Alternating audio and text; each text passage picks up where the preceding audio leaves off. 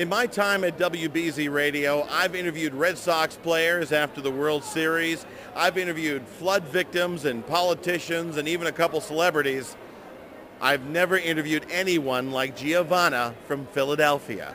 This past weekend, Boston Anime came to the Heinz Convention Center, and around 10,000 people spent 3 days buying, swapping, learning about anime, the cartoons, and manga, the Japanese comic book, which are really graphic novels. They're not like the ones you grew up with as a kid. The heroes don't always win, and they're rather complex tales. You may have friends or sons and daughters who enjoy anime, but these are the hardcore fans. They dress it, they live it, and they even sing it at anime karaoke bars.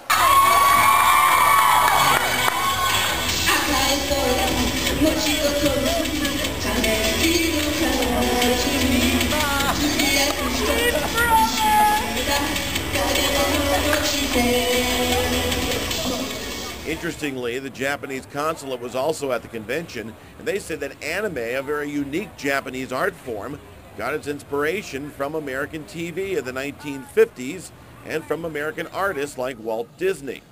But why is there an ever-growing following in the U.S., and why take it to this level?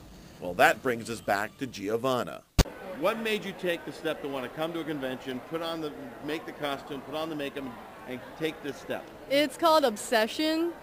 Yeah, you play something, you're like, oh my God, that's awesome, and you're like, I'm going to take it to the next level, and and all that jazz, so.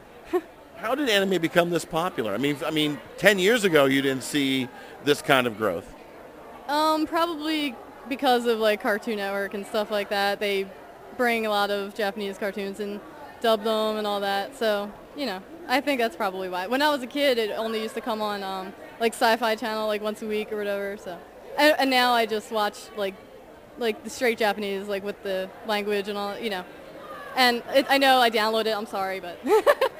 Now, like, do other people know that how do you explain to people that this is something you enjoy doing? I'm sure they look at it and think it's a little offbeat. Yeah, I work in a hospital and I show them pictures all the time, and they think I'm crazy, but they keep coming back for more and they want to see more pictures. These photos may not be the ones you want to show people as you're about to stick them with a needle. I actually do. Do you really? I'm like, look what I do on the weekends. I swear to God. How much more can this grow? That's a good question. I mean, there's actually more and more conventions like that in major cities and all. So we'll see it from there. There's going to be a lot more conventions and stuff. So get familiar with Naruto and Full Metal Alchemist and begin to understand that bleach isn't just for laundry. Japanese animation is going places Captain America never dreamed.